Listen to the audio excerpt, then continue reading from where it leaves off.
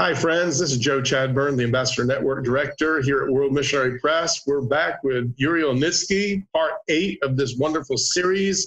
Welcome, Yuri. Thank you very much. Hello, everybody. Today, we're going to talk about the smaller events, community events, more closed-in events, places where you're also using tables and setting up displays and things like that. So tell us a little bit about that and your experience with that. Okay. We were sharing, we will share with you about events where you can set up your table, when you can represent church or represent organization and share the gospel inside an event. Before all the series, if you're interested, you can watch back. We will have a link on the bottom or on the side where you can watch other series, how you can use on events, public events, in other places. And we will also in the future, we will also share with you how you can use in the cars, in restaurants, hotels, beaches, prison, schools, church. We will share this later on. But today, we're thinking that very important to you to equip with some tools how you can set up a booth inside the festival and participate inside the festival. So that way, you will be legally, officially representing, and you have your team inside the festival, because some festivals, they not allowing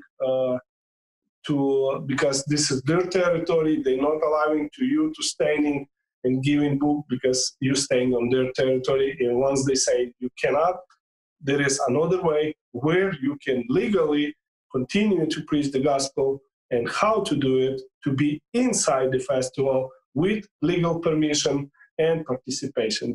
But we will tell you this later on. Now we're gonna share with you a few other places, how you just mentioned, festivals, parades, where you can continue using this literature free, without any, and legal, without any troubles, okay?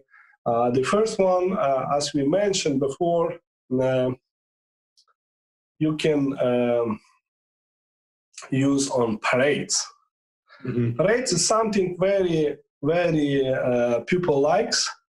Mm-hmm. Back in ex-Union Soviet, where I came from, ex-Union Soviet, from country Ukraine, we have a May 9 Independence Parade, mm-hmm. where ex-Union Soviet, Russia, Ukraine, and other countries, even today, they're still using to prove, to show the power, military power, mm-hmm. with a lot of people.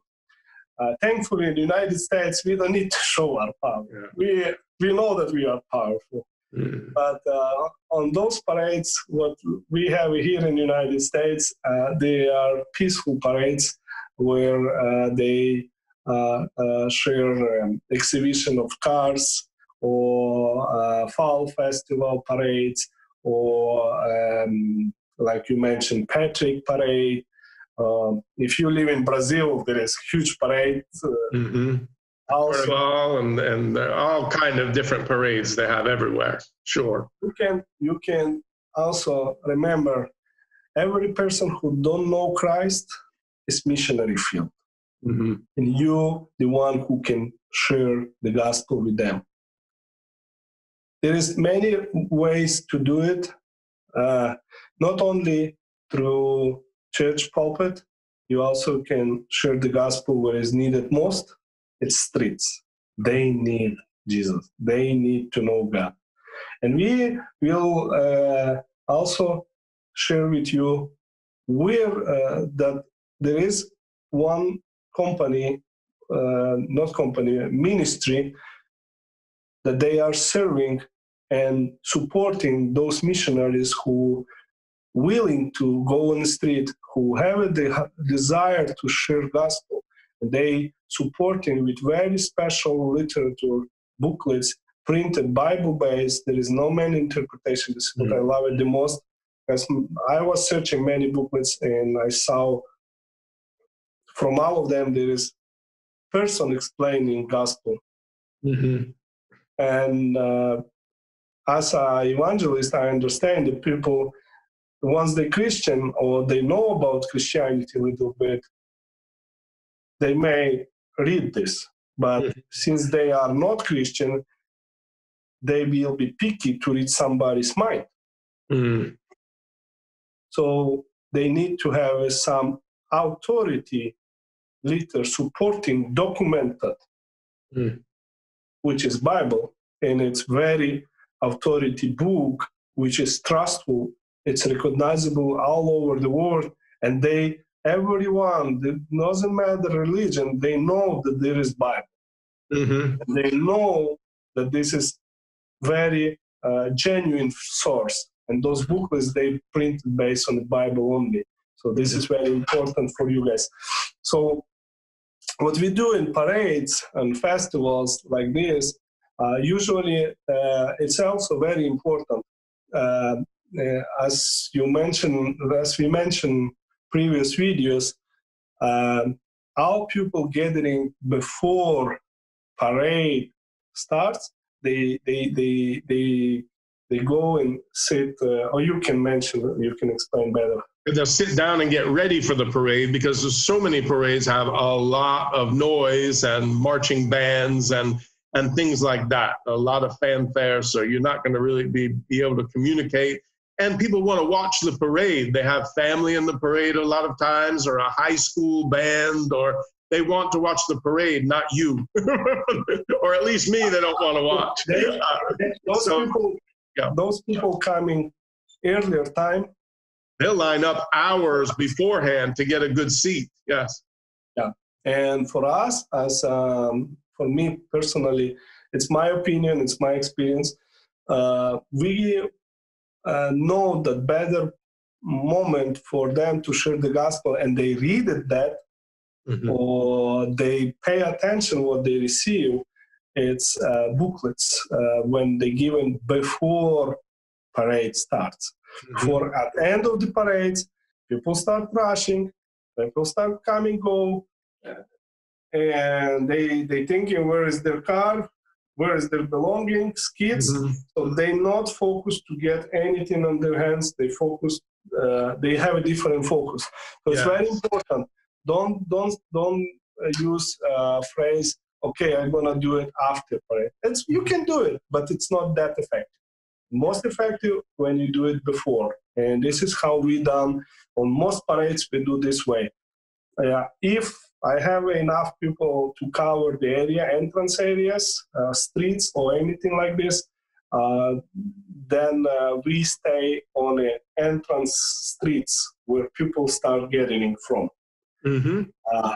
If it's limited, this strategy, I use it many times, and it's work and really, really effective. Before we know what time start parade, let's say 10 o'clock in the morning. So 10 minutes up before 10, when is everybody line up, because those people, they already start preparing to get ready. And I know that we don't have people surrounding where we can serve. Let's say we are 6 or 8 persons. Unbelievable evangelism, we are 200, 300 people. Most likely we are small groups, and we small groups. So what we do, and we use very strong helpers. It's kids. You can use your kids too if you have, or teenagers. They love it. May I ask a question? When you go with groups, do you stay 2 by 2 or make sure that you're in close proximity? The best way is go 2 by 2. It's nothing new. It's Jesus' model. He sent it by 2. Why? First thing, for me, I can go one, but for new beginners, I recommend go by two. First of all, emotionally and psychologically, you feeling that you're not alone. Secondary, if you have somebody approach to you and you handling books and it's emergency questions, person, let's say death or life, we have this kind of situation. People want to quit the life and they approach to my daughter one occasion, and my daughter listened and called my wife because it was female. So my wife talking, then she called me, and I was very close distance. Sure.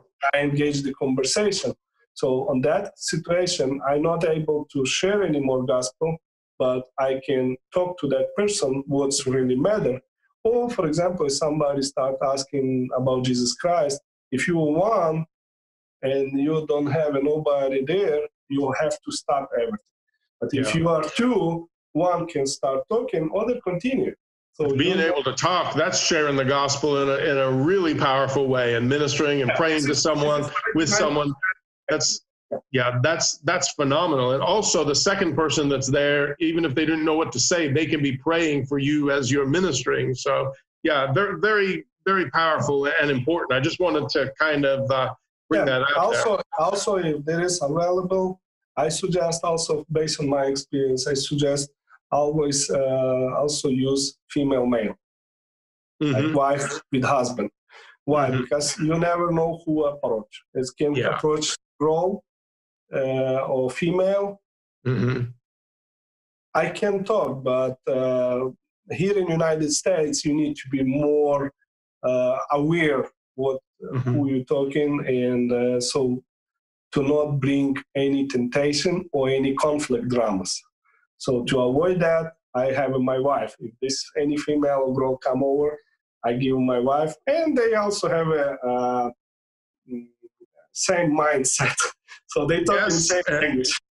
So, and there are certain situations too with domestic abuse where women may have encountered just brutal men in their life, and they're actually afraid of men.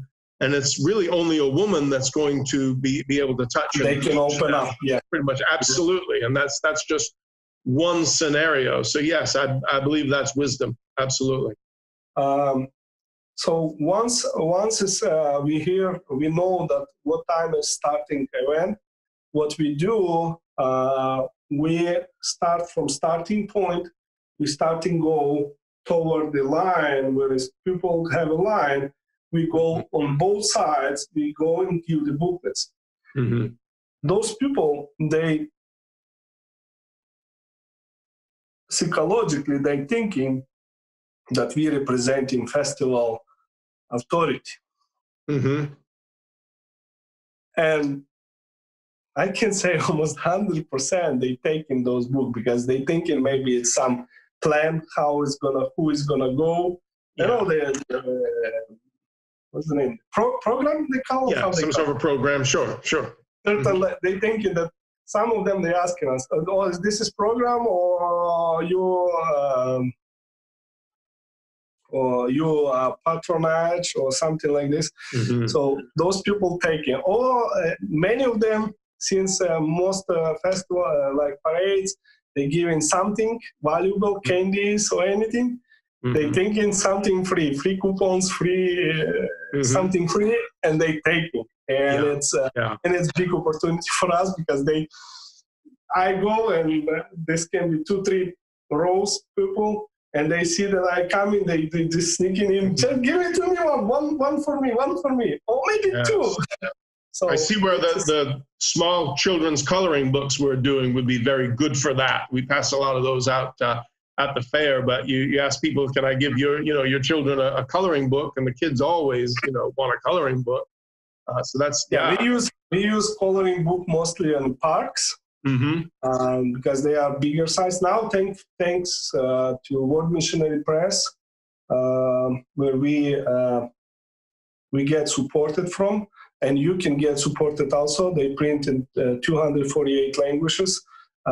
Booklets, coloring books, and they can ship you free of charge. We have 348 different languages, but you may not know. We have, because we're printing them in-house, the coloring books are smaller, but we can get more of them out now because we're printing them in-house, but they're the same size as like the Bible studies, like the Gospel of John. Yeah, this is what I just want to mention. Yeah, yeah. So you can hand those out a lot easier and carry them instead of these, huge books at parades or whatever. So that is an upside to it. Correct. On this year's, yes, World Missionary Press, they start releasing. This is what I want to mention. They start releasing coloring books, smaller size, where you can take to the festivals and give to kids. And this is what really they like it. Mm-hmm. And believe they start reading immediately. Mm-hmm. This is what I like seeing kids. They start reading, candy starts spreading, and they continue reading. Yes. I love to observe them. Yes. And so this is how we give, and you can do the same way. You can pre-order from World Missionary Press. The website is wmpress.org. Yes. And you select where you want it. They also have an electronic way. If you want to share social medias, you can do it. They have via text. And they also have audio booklets where you can, if you want to serve to somebody blind, disability, or elders, they also think about those people too. They're not left behind them. Or truck drivers or anybody who not able to sit down and read. So for them, they also prepare that, and they have on that website. You can copy link and share with them too.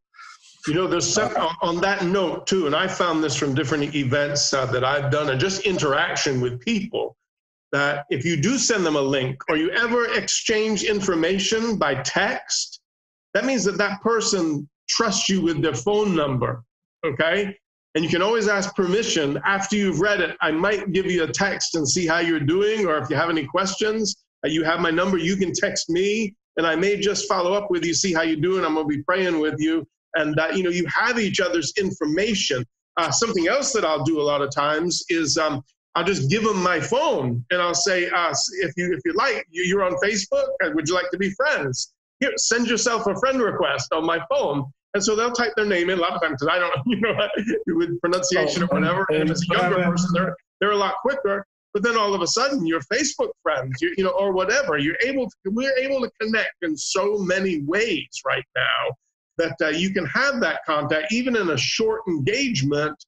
Something wonderful can develop out of that, and you can continue ministering to that person, whether it's through social media or whether it's through, texting, calls. However, you don't want to really intrude and impose on people, but if you let them know, hey, and you set up some boundaries and just let them know that you'd love to be in contact with them, I think that's very meaningful, as far as the follow-up aspect of it that you don't get with the paper, which is great. But something else that we had mentioned. Tell us about the stamp that you use so that people can get. Talk about that stamp. This is a great point that you touched that. Usually when we go to different events, we like to, like you just mentioned, discipleship. It's same as important as sharing the gospel. Mm-hmm. Because once person receive Jesus Christ, they just born, and just born baby, they need care. Or they may not have received him and they have questions. What is this book? What does this mean? What's this talking about? I need help. Yeah. And those people, I have many requests personally who I give the booklet, and they say, where is your church located? I want to be in your church. I want to know more about God. If you have a time, or if they have, you once you do this, you are disposed to have a time. But if they not have a time, there is one way to serve those people. What we design, I don't have it right now with me, but we take. I have a booklet. There you go. For example, this is a booklet. on the back, there is empty space. The World Missionary Press specially designed this way. So you have an empty space where you can make a stamp for your church and stamp it. So once you give the booklet, there is on the back, as soon as they want to know where to go, how to go, if they want to have more questions or anything like this, they can have a contact information where they can reach and start growing up better. This is another opportunity. Or if you do same thing, we apply this when we go missionaries. When we send missionaries, our church sending missionaries in Mexico, where they take other missionaries will go Africa and actually in Soviet India, but in Mexico, when they go, they do same thing. They invite people to crusade, and guess what? They print the church name or crusade direction. This is more effective because if you print invitation, it's just piece of paper. Person gonna look, oh, it's on Sunday. Oh, I cannot go on Sunday. They throw away. But this, it's Bible-based booklet. It's have Bible verses. I can show it. If they not assist crusade, they still have God's word in their hands. And we don't know which kind of situation will happen in people's lives, which circumstances will happen, or which condition they will pass. And once they need it, they will look it, and they're going to read it. And this is very, very efficient because this is not one-time use. And for those, another tip, those who receive, I have sometime when we give on festivals, parades, I give booklet, and some Christians, I don't know, maybe as our society like this, brother, but some Christians, they say, oh, I'm Christian, I don't need it. I catch myself few times this way. And I say, give to somebody who don't know. Oh, give me 5 or 6. Sometimes people thinking that this book is designed only for you. But if you already know God, and you can mention that once you distribute when you're sharing the gospel, you can say, hey, if you are already Christian, give to somebody else. This is what I use, the phrase.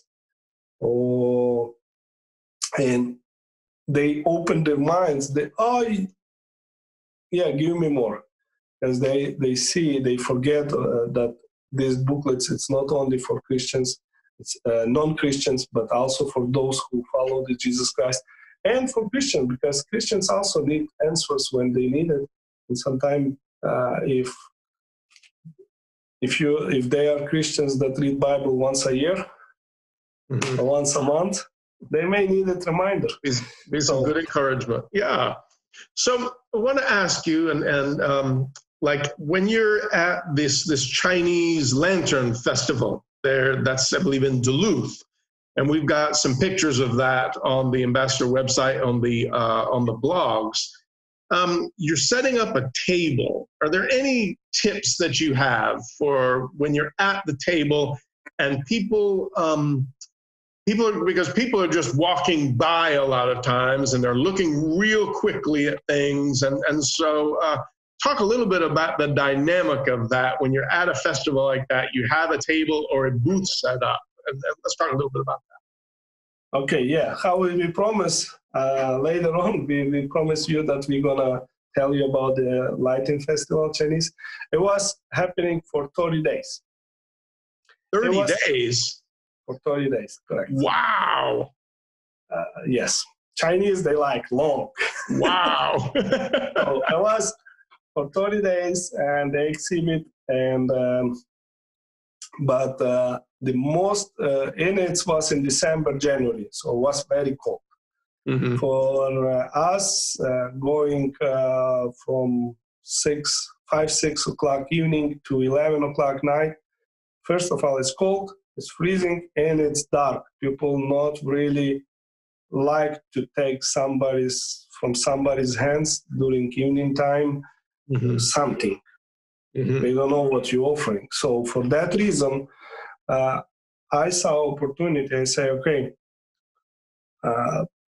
first of all, will be called for us, and secondary, people safety. So we need to be inside to continue share the gospel. And one of my friends from our church, they know the director who organized that. She was Christian, Chinese. She is real estate businesswoman. And she was doing on her own money. And the way how she have opened it, so she put Chinese lights, and also she put exhibition of Jesus Christ born, and they put music of the Christian music. So this is the way how she have an idea to preach the gospel. Now, so this is indoors with a table and a lit setting. Yeah, they enclose the festival, so you have to buy ticket to get in. But the way how she this is business, but it was that festival, and they have a booth, and we approached to her, and this is how it's work. To be inside, you have to first ask permission of the organizer. So you need to come over and ask their permission. They glad to, because the more booths they have, the more popular this. They call vendors. They like to have vendors in their booths. Sometimes it's cost involved. Sometimes it can be free. You need to ask. To do this, first you need to ask. Second, what most places like this, they ask insurance for your booth. You can buy it at your own pocket. It's not cheap because you need to have a very expensive coverage. But if you live in the United States and you belong to some church, our churches have a business insurance. So what I did, I asked my pastor in our church to give me extension of this business insurance for 1 month, for my territory, in case if there is accident happen in my booth. They don't want to be liable. They have their own insurance, but they say we cover our territory, but in case if somebody entered in your booth and something happened, you are liable. So to avoid expenses, you can ask your church to provide you insurance policy, a church insurance policy, which is $10 million coverage, and the vendors like this because all the questions just run away. They see the paper, you have paper, it's good to go. They assign you a table, and if this is what we do, I was thinking many different name, because the name what's matter. Booth, it's something that not you going toward people, it's where all people coming to you. So in that case, you need to put some name, something that's gonna bring people to you. Yes. So we name it prayer. So prayer is something. If you put Christian or Jesus or anything, remember it's only will Christians come over to you, and it's ineffective because the purpose of evangelism is to give good news to people who don't follow Jesus or have the loose relationship with God. So our decision, prayer, every religion, they use prayer. Yes, yes. So we get to the conclusion, we pray for you. So that approach many people. And the another thing, what Americans love it, we put big sign, free. Free prayer, yeah. No, we not put prayer. We put just sign, free. Just free. Okay. It's, you need to see how people, once they walk in a vendor's area and they see something free, it doesn't matter what you give free. But they're running. They like this word. I don't know. So it's a separate sign that says free right near your prayer booth is what it is. Yeah. No, the prayer booth we put on the top and the bottom we put table, we put booklets, and we put free. Exactly, exactly. I just wanted to clarify that for anyone who was. Yeah, that's good that you asked, because booklets, what we give, even in the vendor place, we give free of charge. Okay. It's very important because if you, first of all, the booklet stated it's free, giving free, okay? And secondary, people like more, they approach more responsibly, and they're willing to read this when there is no cost involved or they not have nothing to lose, okay? So this is where they bring attention and they approach and they say, oh, what is it? Oh, booklets. Oh, it's about, yeah, okay. So we set up a few tables and we put those tables, and I put, 20 or 30 languages, the most common: Arabic, Chinese, traditional, Taiwanese, Vietnamese, and all kind of languages. So, and you're in Gwinnett County where there's all different nationalities. It's wonderful. Yeah. Yeah, and since they name it Chinese Lighting Festival, most Asians, they come over there and they've been able, usually by their culture, I spoke with few of them, they not teach to get something from somebody's hands. This is the cultural thing. But on that festival, during those 30 days, we've been able to give like 5,000-6,000 booklets. Different languages. And wonderful. Thanks to World Missionary President, they supply all kind of languages for us. And we have also coloring books for kids. Kids also, they want it. Oh, can I take for my sister too? I have my brother in the home. So the kids also like it. And since kids, what I see, kids when they walk, looks like they not having 2 eyes. Looks like they have 24 eyes. So they walk. Even we saw person passing through the booth, and kid, mom, there is something for me. It's free.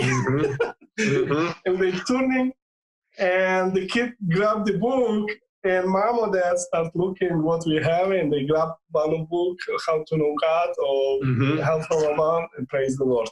So this is very, very important. If you have something for kids, it's magnet. they steering parents to get, because they like to have their stuff. Yes. Second thing, what also we did on that festival, we get approval, and you can do it the same thing. Not only booth assistant, where you stay on the booth, because I saw, since it was cold, they come to see the lights and they not much go inside. Like it was surrounding area, and in that surrounding area there was like food court. It's different, like cup, and they not walking much inside. And my purpose, since we there, I saw that will be best and more effective, because I'm losing maybe 80% of people who is walking inside the exhibition. So I approached to the owner, and I asked if we can handle the books inside their territory, explaining. Always need to ask. Remember, this is very important too. Always ask. And I asked her, and she said, "Yes, sure, I'd be glad. Only you need to print your tag with your name and that you represent, that you are vendor," what she is giving us anyway. So what I just put the tag over, so people, even with more responsibility, they was thinking that I am employee of the event. And once I approached to them and I give them book, they say, "Oh, thank you very much. Thank you." So it was very successful. People start thanking those booklets. Excellent. And reading. So those tips you can also. There is events which exhibition or circus or whatever. If you want to be inside, there is possibility, but there is some rules need to be applied. But on our case, that since was nighttime, winter 6 o'clock was already dark. So for safety issue and for not freezing outside, you can apply that too. To avoid that situation, as you can watch later the 4 videos, we share with you how you can do it in legal ways. Just click it, order series 5, 6, 7. You can watch how to do it, evangelize on places where it's public places and which rules you can use it. Yes, and you can find all of these on our newsletter. It links you straight to YouTube, but you can find all of these videos. They're at wmpambassadors.org, and just go to the presentation videos, and you'll be able to watch this entire series there. So that's great. I really I've enjoyed this so much, Yuri, and look forward to either one day later this week or next week in the very near future, getting together again and going over these. Thank the Lord for this time together. Do you have anything to share with our viewers and listeners before we close? Yeah. If you know anyone who want to be evangelist, or if you are evangelist, share this video with your friends using social media, YouTube, other places. So those tools will be available. And also, I encourage you to visit the website, wmpress.org. Look it over, what tools you can use it. If you have any comments or suggestions or questions, you also can question on the bottom. If this video will be on the social media, you can comment on social media or YouTube. What else? And remember, everything, the ministry start not when you entitle minister. Ministry start when you start ministry. When you start serve. Praise the Lord. And if you don't know much to say, get those booklets. This will be very easy step for you. Just give and say, this is for you.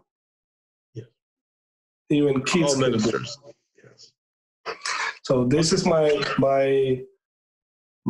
message to you, and may God bless you, protect you, wherever you are, whatever country you are. And may God use your wisdom, your thoughts, what you're gonna pronounce to those people, so you speaking directly to their hearts if you have opportunity. So may God bless you, be with you, and we share everything what we can with you. Be blessed. Amen. Thanks again, Yuri, and to all of our viewers and listeners. We love you so much.